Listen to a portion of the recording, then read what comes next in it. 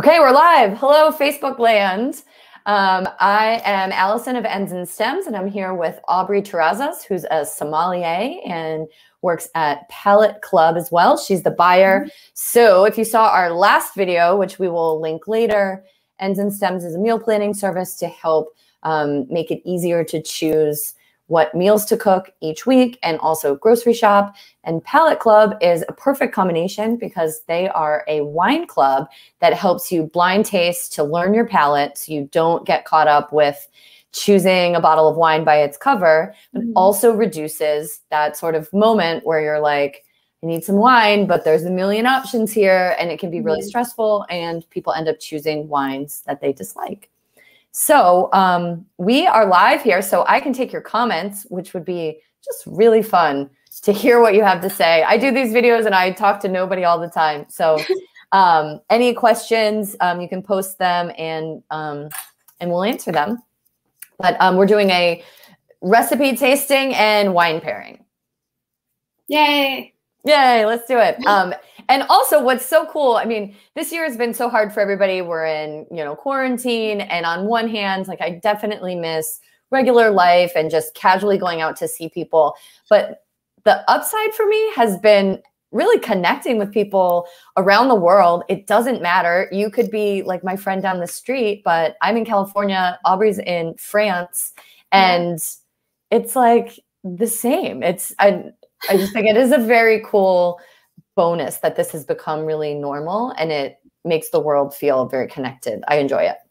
Yeah, I agree. It's nice that people have kind of broken down the wall, that it's okay to like make friends and connect online. Yeah. And just to clarify, I'm definitely not French, so ask your questions in English, please. Yeah. In France. Yeah. So, we started this with, I did the Palate Club tasting, which everybody should do. It's super fun. They mail you a little box with 4, you could do reds or whites, with 4 half bottles. I was kind of expecting like a tiny taste and was so surprised to get full, like half bottles. Yeah. And they're all covered up in tissue paper with a little number on them. So you blindly open them up and you taste them and you just react, and you can do it at home. You can do it with guests. You can do however you want to do it.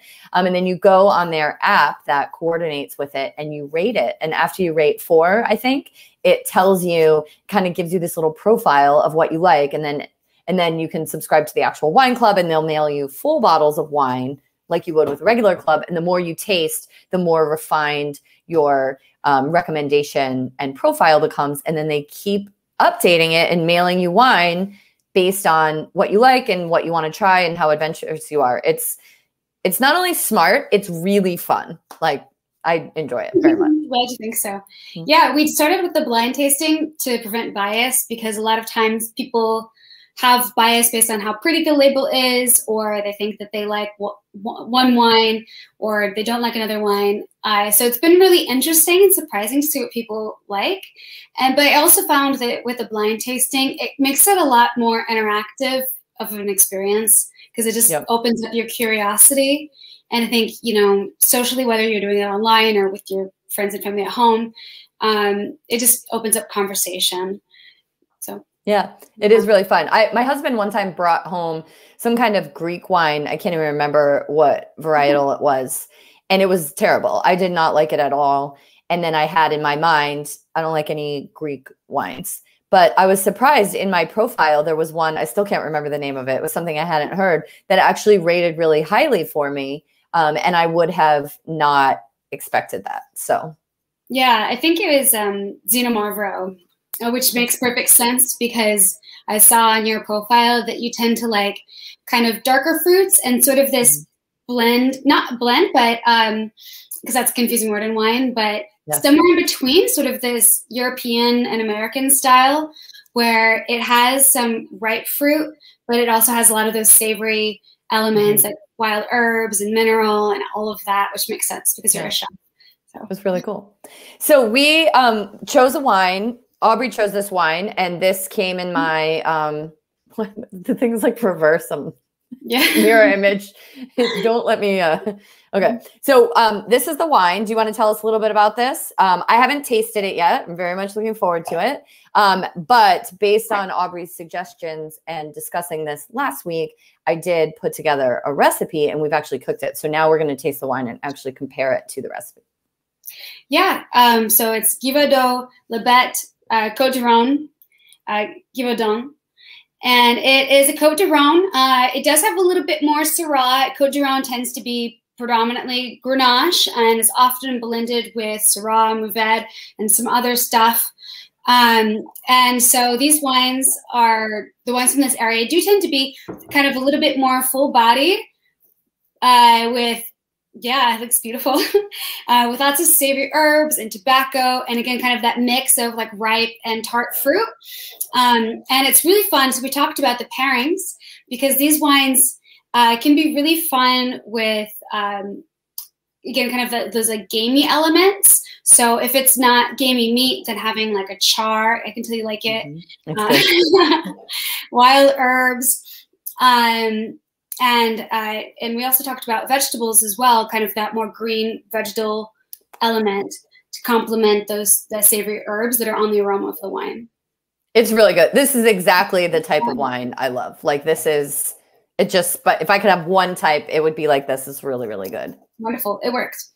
I'm terrible at talking about why I like the taste of wines or describing it. I remember in culinary school, we actually had like a wine tasting segment and a couple classes. And there was one guy who would try to be so serious about it. And he was describing a wine that tasted like a parking lot in autumn, which I kind of understand what he was talking about, but we just lost it. I mean, almost everyone was young, immature, like we were, you know, not experienced at tasting wine. And I do know what he means, but also just, it can be really silly, but I'm actually okay with it as long as we're having fun about it. But I have not really become all that much better about talking about why I like a wine, but this is not sweet. It definitely, it's not even really fruity. Yeah, I think that they have you know, a fruit aroma in it, but it's not like that really candied fruit you find sometimes in California. It's more like a wild fruit, if that makes sense. Yeah, and it has like a really like a deep kind of aftertaste. It gets like a little bit tangy at the end, but it's still like a really dark taste. Which I'm super excited about because when we talked about this and when we looked this up, it said it would go with things that are grilled or charred or kind of have that to go with it. Yeah. So in my dish that I put together, I did a stuffed pepper, and let's see if you can see, but I really wanted to make sure to char the pepper to bring in some of that flavor as well. So when I was writing a recipe to go along with it, I really wanted to do something vegetarian for a couple reasons. One of the most commonly asked questions I get are for more vegetarian recipes. But importantly, it's because most of my clients actually eat meat. So I feel like vegetarians know where to find recipes and they don't tend to ask for as much help with vegetarian recipes. But people who eat some meat but want to maybe try to be vegetarian a couple times a week feel like they're the ones who speak up and ask for guidance. So it ends up being consistently, like I think we're over a year running. It's the most highly searched term on my website is vegetarian recipes. Right. Whenever I do an event, people ask for that. And then from an environmental point of view, I eat meat. I probably always will. But the idea of eating just a little bit less meat is one of the most impactful things you can do as a consumer of food for the planet. And it does not have to be that you're going fully vegetarian. You can still incorporate meat responsibly into, you know, an eco-conscious diet, but it's not needing it for every single meal. And I think especially in the United States, the way we use meat is like, you know, this giant slab with then a little bit of side dishes. It's not great for our health. It's not great for the planet. So to be able to learn more vegetarian or vegetable forward dishes is something that I love putting recipes like this together. And you'll see in this recipe, I did a full mushroom version. I had this beautiful trumpet mushroom that I laid across the top. I did say you could add ground lamb, you could add ground turkey. And I actually did add, so this is interesting. I added, and it's perfect because actually my first 2 meals of the day were vegetarian. But then I added some lamb sausage, not sliding into the sauce. But, Perfect. Yeah, so you can add a little bit, and that would be a great example of a dish that is very vegetable heavy. We have multiple vegetables packed into the pepper, and then in the pepper itself, but then adding in a little bit of meat in that way would be just a perfect way to do it. So, and then what was really interesting to me, did you end up doing a green pepper? We had talked about green versus red. Green bell peppers, they're classic for stuffing, but I don't eat them a lot. They're not actually my favorite bell peppers for really anything else. But to pick up that char and to stuff, it looks really beautiful. And specifically for the pairing notes, it was green bell pepper that went with this wine rather than the red. Is that because of sweetness, you think, or what's the story behind that? Yeah, that's a great question. So the bell pepper that you sometimes smell in wine, so the smells that you get in wine, it's because they have the same sort of flavor compounds that you find in the vegetable or flour or whatever. And so I think we talked about this on the first video, and that smell, that green bell pepper smell, is the pyrazines. And none of these grapes are really highly pyrazinic, but it really does change depending on the place and how ripe it is and other factors. Like Bordeaux reds often have a really strong roasted red bell pepper. Oh, interesting. So it's just the different aromas that are in the grapes. That's really cool. And for me, there's not like a super, super strong bell pepper aroma in this wine. Or I'm not drinking the same wine as you, but in these wines, the Rhone wines, you can find it more in like Cab Franc. But I think all of those like green aromas play off really nicely from the green bell pepper, because it is different. I mean, that's why you have a preference, right? Right. Yeah.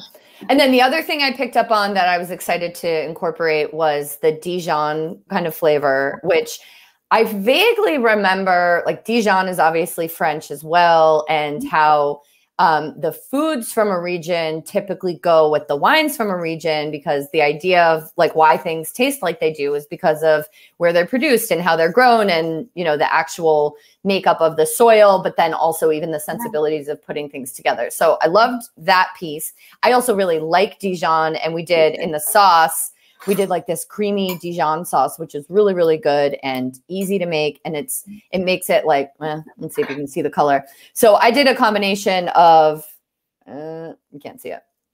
There you go.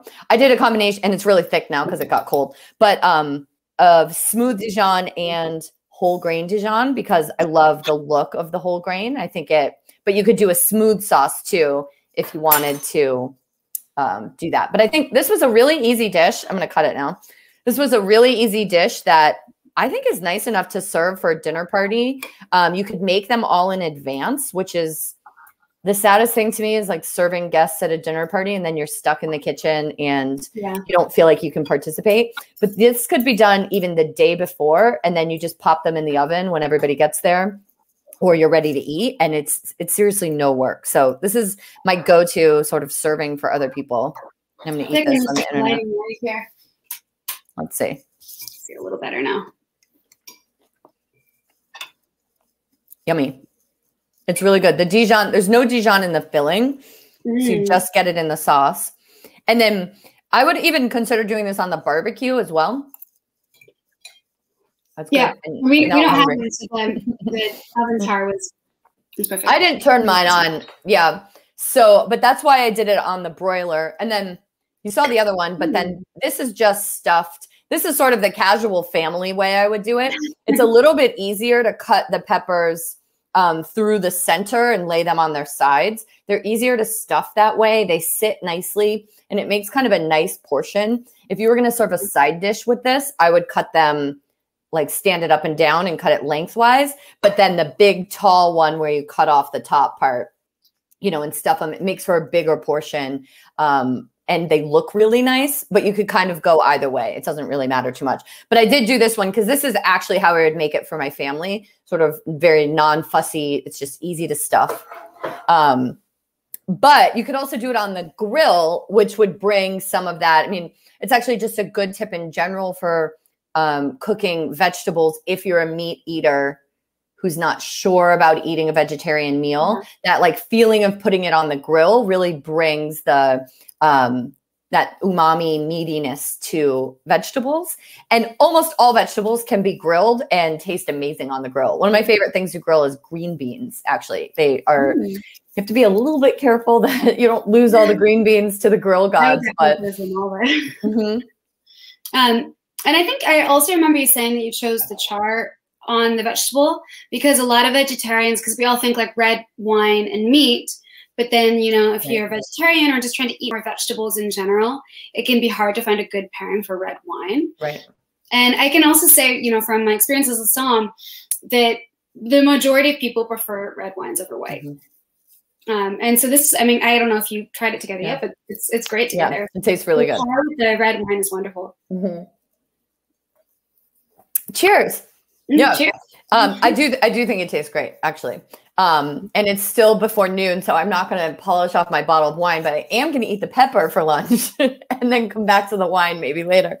But so one of my big questions, and even as a professional chef who is not a professional sommelier by any stretch, is if I get a bottle, how can I start to find a recipe that might go with it? And, you know, honestly, like for a weeknight meal, or let's say even just a casual Friday, but, you know, I want to have a at-home date night with my husband and we want to have wine and I want to make something, but it's still, you know, so it doesn't need to be perfect, but I'd like to be on the right track at least. What are some things I can do when I just am like looking at my wine rack and now I have all these great wine choices? How can I start to figure out what to cook with it?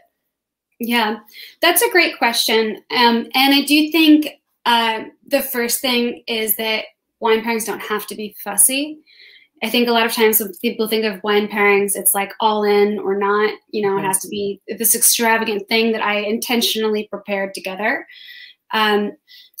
But I mean, it's helpful to know a few different things, like those tricks about like the grill matching with red wine. So that way you can start to kind of open up your mind a little bit when you're trying to be creative with the pairings.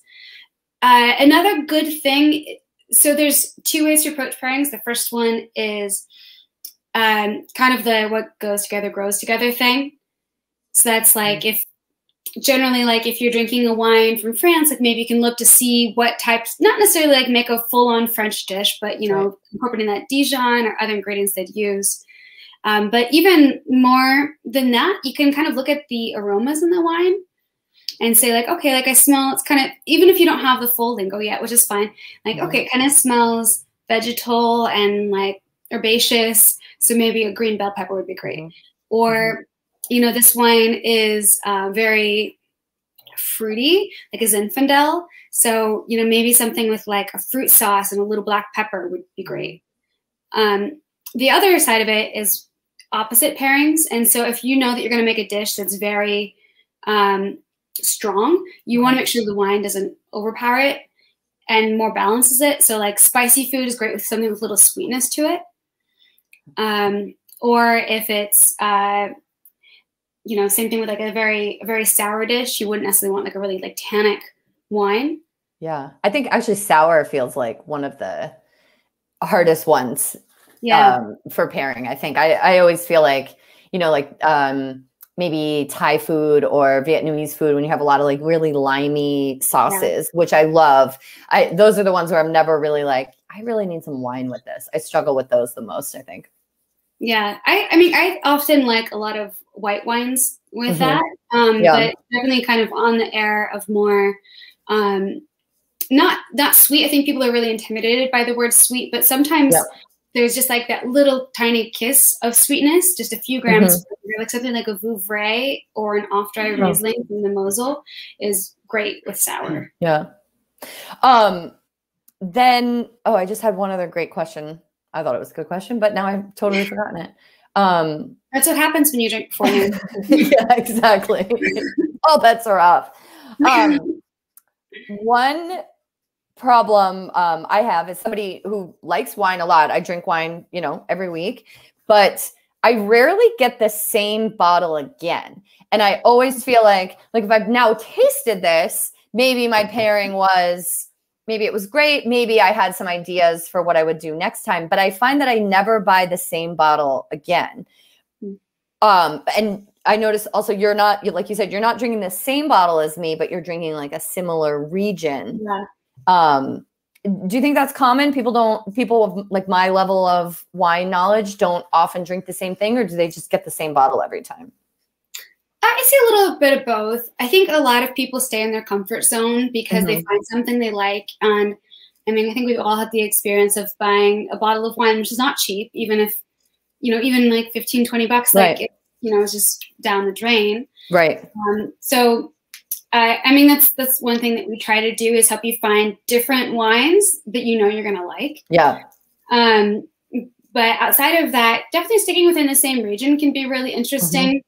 And again, kind of learning a little bit of the lingo, like saying like, okay, I like wines that are savory and full bodied, not too high acid, like this wine. And then you talk to your local wine shop, which I say with a small note, because I think a boutique wine shop, they'll usually be really knowledgeable. If you're going into a grocery store, then I would say you're kind of on your own. Right.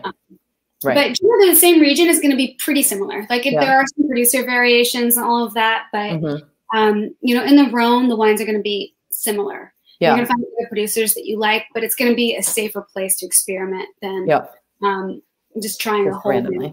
Yeah. Okay. How about let's put this myth to rest forever, or let's hear your opinion. I don't finish this bottle of wine today. What do I do with it? How can I preserve it for tomorrow?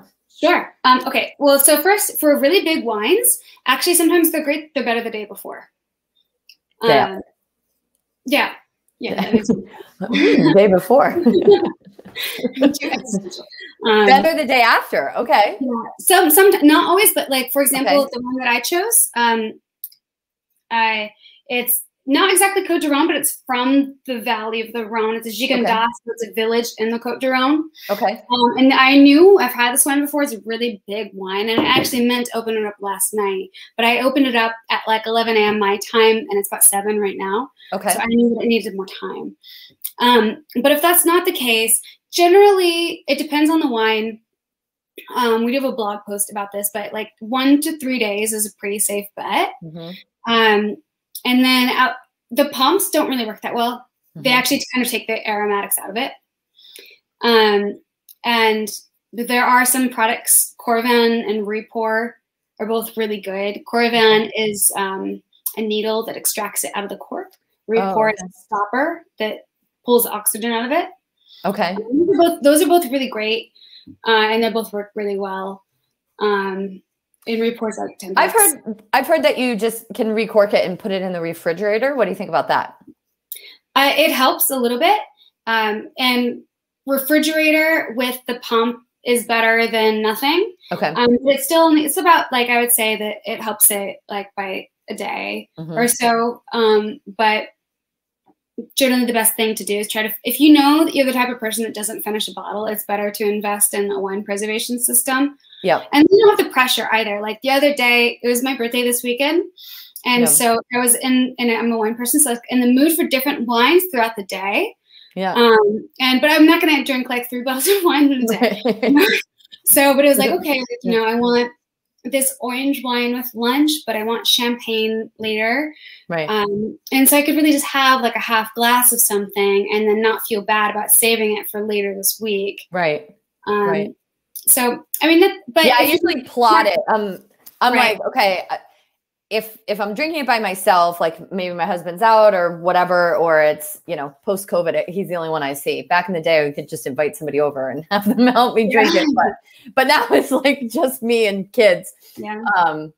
I just always make sure that I'll drink it the next day. Like if I only have one night and know for whatever reason I'm not going to want any wine tomorrow, I just won't open it. But it sounds like if I got one of those systems, then that second day might actually be okay. It would give me a little more flexibility. Yeah, definitely. And I mean, you know, I'm not to digress too much, but I do think that it's affordable too, and nice to drink bad wine. Yeah, definitely. And then the last thing would be if it's really left over. I mean, a white wine or red wine sauce, you can use wine in cooking. You know, if I kind of get down to the end, or even honestly, if I have a wine that I really just don't like you said, it's too short to drink it. And I'm like, I just don't want to drink this. I'm certainly not going to make myself do it. But I do find then that for cooking, the flavor of it isn't as clear. You know, you can kind of balance it out with other things. So some of my favorite go-tos are, you know, like a red wine braised chicken or beef or something like that. If you have just a little bit, even just like half a glass, you can make a red wine reduction sauce with a little bit of shallot, black pepper, and then put some butter and stock in there at the end. And then that's amazing on, you know, poured over glazed vegetables, or, you know, you could do your, like a cauliflower steak, you could do a big roasted mushroom, but you could also do that over like a pan-seared chicken breast. That's a super great go-to. And it really is, you know, when you have this much left, that happens to us sometimes too, where like we have this much left and like, I'm not going to want that much wine tomorrow. So I might use that for cooking. And then with white wine, you know, risotto is a shoo-in. I've made that with so many different white wines, and you really just need some of the sweet and tanginess, and it almost doesn't matter. Like if somebody said, make me your best risotto, I might not just take any old wine, but in terms of not wasting what you've already opened, if it's just kind of a regular night and you're making the dish just for you, you can really use any. And even red wine risotto is a thing, which is really cool as well. And that's especially good with mushrooms or eggplants or like other vegetables kind of roasted up into it. So that's always my next go-to afterwards. So rarely does any wine get so wasted that, you know, it goes down the drain. There's always a way to cook with it afterwards. And I'll also say, when I was a wine director at like Michelin-starred restaurants, we were closed Mondays and Tuesdays. And so on Sunday, we'd have all these wines open. So especially like if you like had some friends over and you have a lot of bottles with a little bit left, honestly, like you can mix them all together and make sangria. Oh, perfect. Oh, that's an awesome idea. I add some fruit, and you don't have to be specific about the fruit, like citrus for sure, and maybe like apples and pears. I add a little bit of gin to mine and some rosemary. Ooh, I love the rosemary. Yeah, so that's, I mean, you can get creative with it, just like with cooking. You kind of spice it up with whatever you have around, but you can totally use older wine for sangria because you're putting all that other crap in it anyway. And that's a really good way to also just, if you don't want to eat it and if you still want to drink it, that's the way to use it when it's not as fresh. That's an awesome idea. I've never thought of that. I feel like I have had sangria, but it's not like my go-to. I've never ever thought to do that. I really love that. I'm gonna have to try that on purpose, I think. But so okay, this was super fun. I feel like we could talk all day, and someday, as much fun as this is online, we'll do this in person. But well, I'm from San Francisco, so I'll be back. Perfect. We will put some links below. I'll put the recipe linked below, and we'll share that. I'm going to share it on my newsletter and yours. But everybody should definitely try Ends+Stems for meal planning, and definitely try Palate Club to do the wine tasting. It's really, really fun. And you'll get great wines that you like afterwards. And what's more exciting than the UPS guy coming and being like, box of wine, and you know you're going to like them all. I mean, it's 2021 and we're still in a pandemic to some extent. You deserve that, I think. Oh, we're totally in pandemic in France. We have a 6 p.m. curfew. So this is as exciting as my week is going to get. Yes. Awesome. Yeah. Well, thank you for doing this, and we'll see you online, and everybody grab all the good links and stuff below. Yeah. Okay. Thank you. Bye. Happy birthday. Bye. Oh, thank you. I appreciate that. Good night. Bye.